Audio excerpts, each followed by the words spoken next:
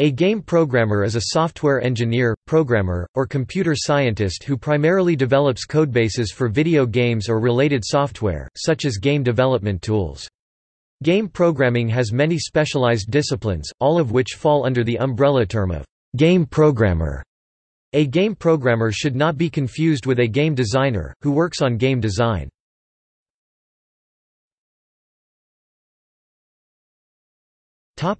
History. In the early days of video games from the early 1970s to mid-1980s, a game programmer also took on the job of a designer and artist. This was generally because the abilities of early computers were so limited that having specialized personnel for each function was unnecessary. Game concepts were generally light and games were only meant to be played for a few minutes at a time, but more importantly, art content and variations in gameplay were constrained by computers' limited power. Later, as specialized arcade hardware and home systems became more powerful, game developers could develop deeper storylines and could include such features as high-resolution and full-color graphics, physics, advanced artificial intelligence and digital sound. Technology has advanced to such a great degree that contemporary games usually boast 3D graphics and full-motion video using assets developed by professional graphic artists. Nowadays, the derogatory term, programmer art, has come to imply the kind of bright colors and blocky design that were typical of early video games. The desire for adding more depth and assets to games necessitated a division of labor. Initially, art production was relegated to full-time artists. Next, game programming became a separate discipline from game design. Now, only some games, such as the puzzle game Bejeweled, are simple enough to require just one full-time programmer. Despite this division, however, most game developers, artists, programmers and even producers have some say in the final design of contemporary games.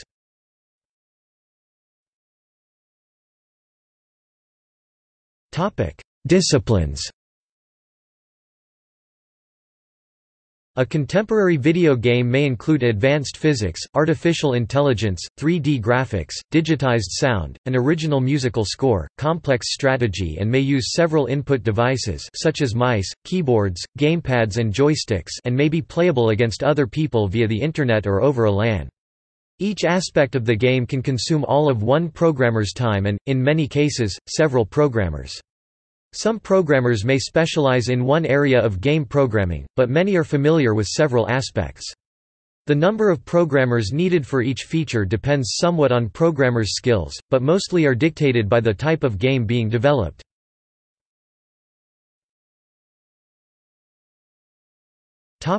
Game engine programmer.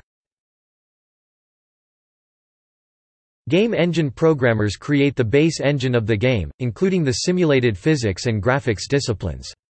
Increasingly, video games use existing game engines, either commercial, open source or free. They are often customized for a particular game, and these programmers handle these modifications.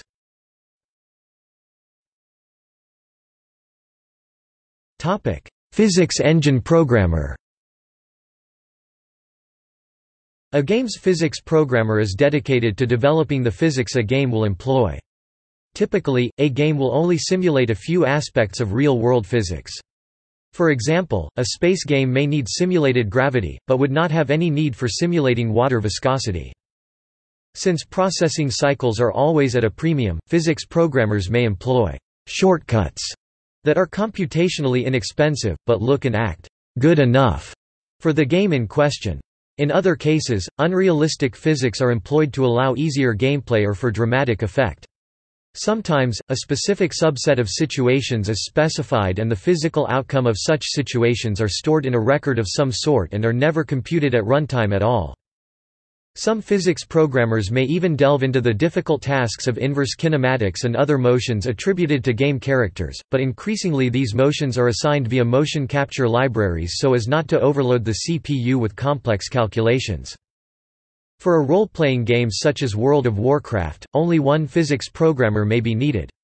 For a complex combat game such as Battlefield 1942, teams of several physics programmers may be required.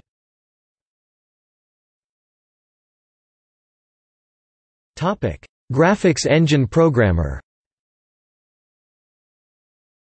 Historically, this title usually belonged to a programmer who developed specialized blitter algorithms and clever optimizations for 2D graphics.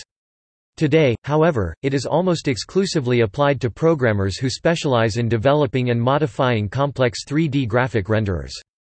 Some 2D graphics skills have just recently become useful again, though, for developing games for the new generation of cell phones and handheld game consoles. A 3D graphics programmer must have a firm grasp of advanced mathematical concepts such as vector and matrix math, quaternions and linear algebra. Skilled programmers specializing in this area of game development can demand high wages and are usually a scarce commodity. Their skills can be used for video games on any platform.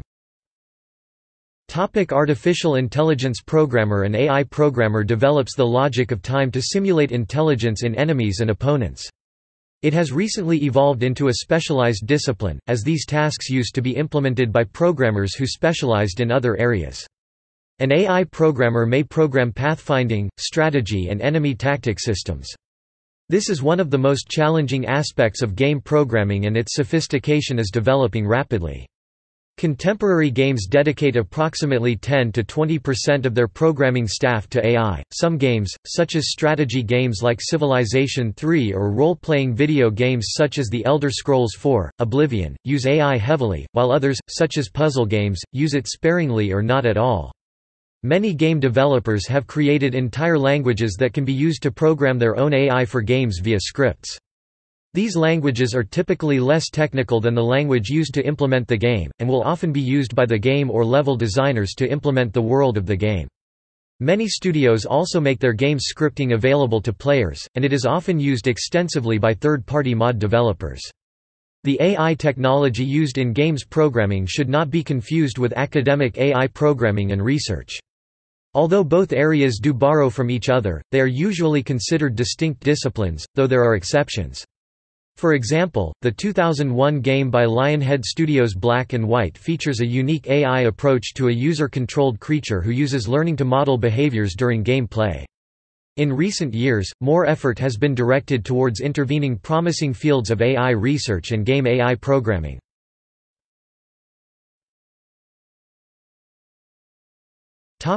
Sound programmer. Not always a separate discipline, sound programming has been a mainstay of game programming since the days of Pong. Most games make use of audio, and many have a full musical score. Computer audio games eschew graphics altogether and use sound as their primary feedback mechanism. Many games use advanced techniques such as 3D positional sound, making audio programming a non-trivial matter. With these games, one or two programmers may dedicate all their time to building and refining the game's sound engine, and sound programmers may be trained or have a formal background in digital signal processing. Scripting tools are often created or maintained by sound programmers for use by sound designers. These tools allow designers to associate sounds with characters, actions, objects and events while also assigning music or atmospheric sounds for game environments, levels or areas, and setting environmental variables such as reverberation.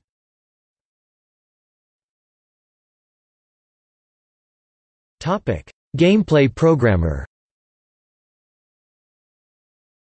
Though all programmers add to the content and experience that a game provides, a gameplay programmer focuses more on a game's strategy, implementation of the game's mechanics and logic, and the feel of a game. This is usually not a separate discipline, as what this programmer does usually differs from game to game, and they will inevitably be involved with more specialized areas of the game's development such as graphics or sound. This programmer may implement strategy tables, tweak input code, or adjust other factors that alter the game. Many of these aspects may be altered by programmers who specialize in these areas, however, for example, strategy tables may be implemented by AI programmers.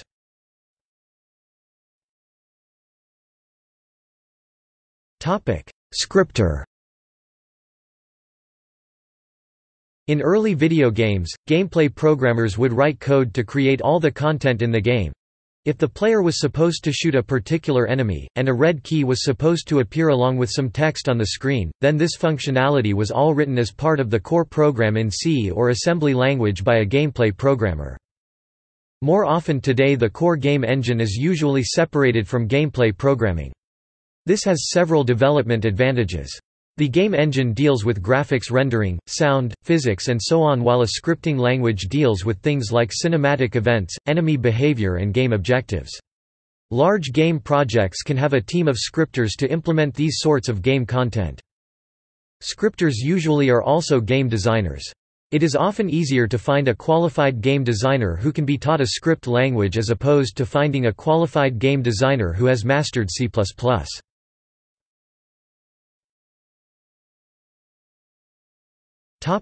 UI programmer. This programmer specializes in programming user interfaces (UIs) for games. Though some games have custom user interfaces, this programmer is more likely to develop a library that can be used across multiple projects. Most UIs look 2D, though contemporary UIs usually use the same 3D technology as the rest of the game, so some knowledge of 3D math and systems is helpful for this role.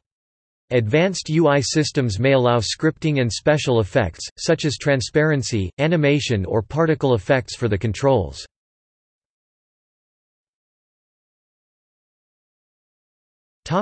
Input programmer. Input programming, while usually not a job title, or even a full-time position on a particular game project, is still an important task. This programmer writes the code specifying how input devices such as a keyboard, mouse or joystick affect the game. These routines are typically developed early in production and are continually tweaked during development. Normally, one programmer does not need to dedicate his entire time to developing these systems. A real-time motion-controlled game utilizing devices such as the Wii Remote or Kinect may need a very complex and low-latency input system, while the HID requirements of a mouse-driven turn-based strategy games such as Heroes of Might and Magic are significantly simpler to implement.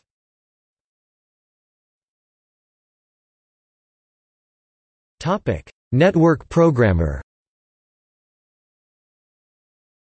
This programmer writes code that allows players to compete or cooperate, connected via a LAN or the Internet, or in rarer cases, directly connected via modem. Programmers implementing these game features can spend all their time in this one role, which is often considered one of the most technically challenging. Network latency, packet compression, and dropped or interrupted connections are just a few of the concerns one must consider. Although multiplayer features can consume the entire production timeline and require the other engine systems to be designed with networking in mind, network systems are often put off until the last few months of development, adding additional difficulties to this role.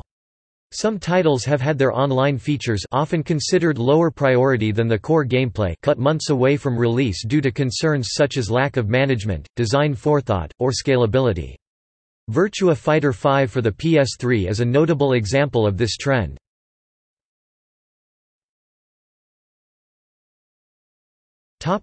Game tools programmer. The tools programmer can assist the development of a game by writing custom tools for it. Game development tools are often contain features such as script compilation, importing or converting art assets, and level editing. While some tools used may be COTS products such as an IDE or a graphics editor, tools programmers create tools with specific functions tailored to a specific game which are not available in commercial products. For example, an adventure game developer might need an editor for branching story dialogues, and a sport game developer could use a proprietary editor to manage players and team stats. These tools are usually not available to the consumers who buy the game.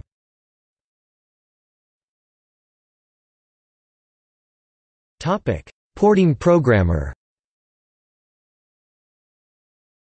Porting a game from one platform to another has always been an important activity for game developers.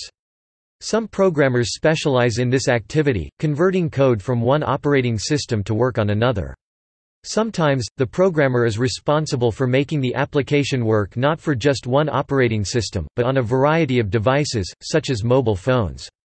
Often, however, porting can involve rewriting the entire game from scratch as proprietary languages, tools or hardware make converting source code a fruitless endeavor. This programmer must be familiar with both the original and target operating systems and languages, for example, converting a game originally written in C++ to Java, convert assets, such as artwork and sounds, or rewrite code for low-memory phones. This programmer may also have to sidestep buggy language implementations, some with little documentation, refactor code, oversee multiple branches of code, rewrite code to scale for wide variety of screen sizes and implement special operator guidelines. They may also have to fix bugs that were not discovered in the original release of a game. Technology programmer. The technology programmer is more likely to be found in larger development studios with specific departments dedicated solely to R&D. Unlike other members of the programming team, the technology programmer usually isn't tied to a specific project or type of development for an extended length of time, and they will typically report directly to a CTO or department head rather than a game producer. As the job title implies, this position is extremely demanding from a technical perspective and requires intimate knowledge of the target platform hardware. Tasks cover a broad range of subjects including the practical implementation of algorithms described in research papers, very low-level assembly optimization and the ability to solve challenging issues pertaining to memory requirements and caching issues during the latter stages of a project. There is considerable amount of crossover between this position and some of the others, particularly the graphics programmer.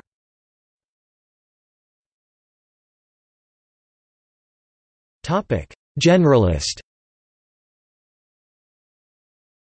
In smaller teams, one or more programmers will often be described as generalists who will take on the various other roles as needed. Generalists are often engaged in the task of tracking down bugs and determining which subsystem expertise is required to fix them.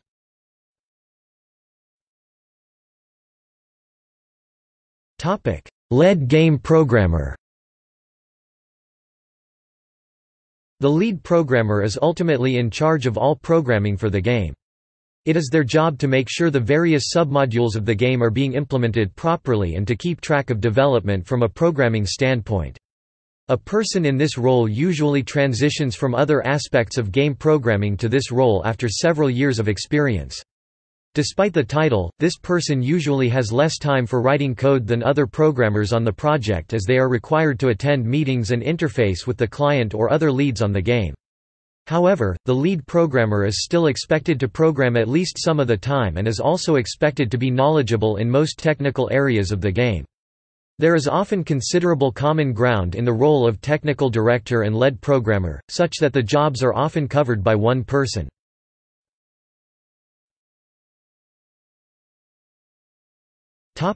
Platforms. Game programmers can specialize on one platform or another, such as the Wii U or Windows. So, in addition to specializing in one game programming discipline, a programmer may also specialize in development on a certain platform. Therefore, one game programmer's title might be, PlayStation 3 3D Graphics Programmer. Some disciplines, such as AI, are transferable to various platforms and needn't be tailored to one system or another. Also, general game development principles such as 3D graphics programming concepts, sound engineering and user interface design are naturally transferable between platforms.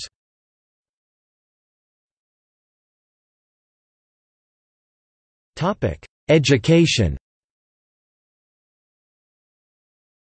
Notably, there are many game programmers with no formal education in the subject, having started out as hobbyists and doing a great deal of programming on their own, for fun, and eventually succeeding because of their aptitude and homegrown experience.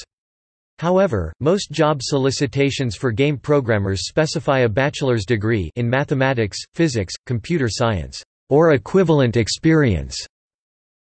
Increasingly, universities are starting to offer courses and degrees in game programming. Any such degrees have considerable overlap with computer science and software engineering degrees.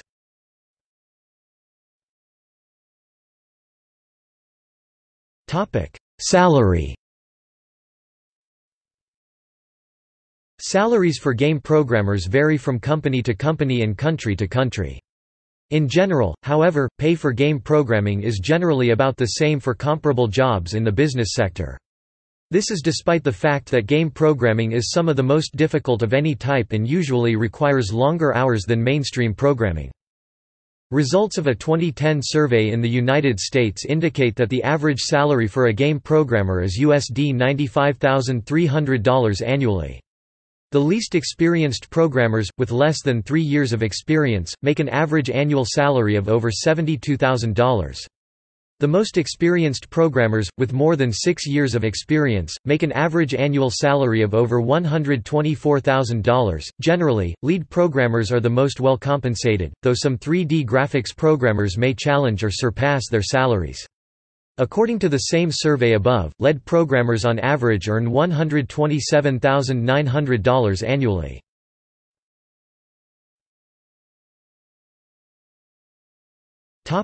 Job security. Though sales of video games rival other forms of entertainment such as movies, the video game industry is extremely volatile.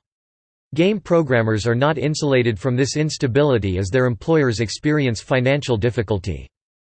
Third-party developers, the most common type of video game developers, depend upon a steady influx of funds from the video game publisher. If a milestone or deadline is not met, or for a host of other reasons, like the game is cancelled, funds may become short and the developer may be forced to retrench employees or declare bankruptcy and go out of business. Game programmers who work for large publishers are somewhat insulated from these circumstances, but even the large game publishers can go out of business, as when Hasbro Interactive was sold to Infogrames and several projects were cancelled, or when the 3DO company went bankrupt in 2003 and ceased all operations. Some game programmers' resumes consist of short stints lasting no more than a year as they are forced to leap from one doomed studio to another. This is why some prefer to consult and are therefore somewhat shielded from the effects of the fates of individual studios.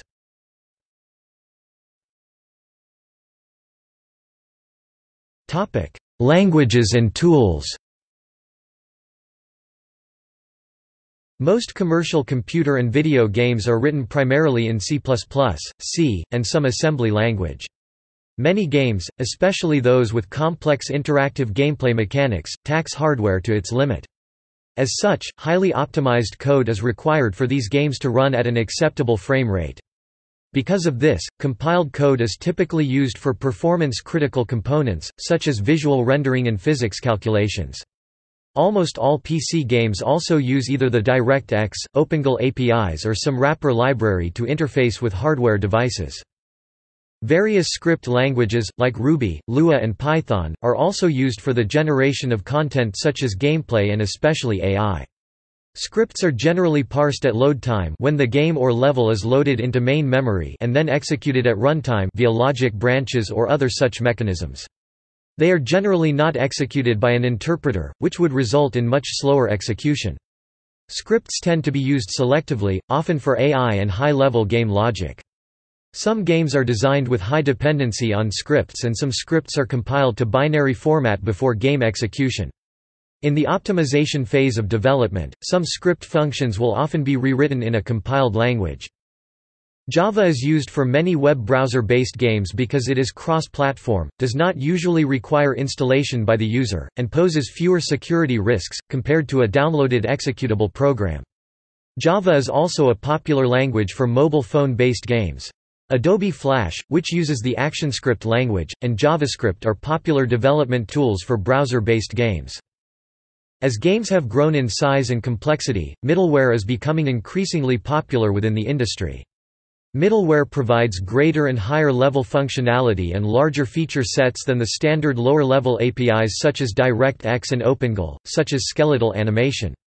In addition to providing more complex technologies, some middleware also makes reasonable attempts to be platform independent, making common conversions from, for example, Microsoft Windows to PS4 much easier. Essentially, middleware is aimed at cutting out as much of the redundancy in the development cycle as possible, for example, writing new animation systems for each game a studio produces, allowing programmers to focus on new content. Other tools are also essential to game developers. 2D and 3D packages, for example Blender, GIMP, Photoshop, Maya or 3D Studio Max, enable programmers to view and modify assets generated by artists or other production personnel. Source control systems keep source code safe, secure and optimize merging. IDEs with debuggers such as Visual Studio make writing code and tracking down bugs a less painful experience. See also, game development tool and tools from game programming.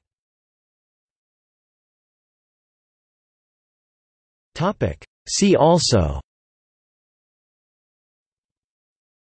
List of notable game programmers, Code Monkeys, an animated show about game programmers, Programmer, Game design. Notes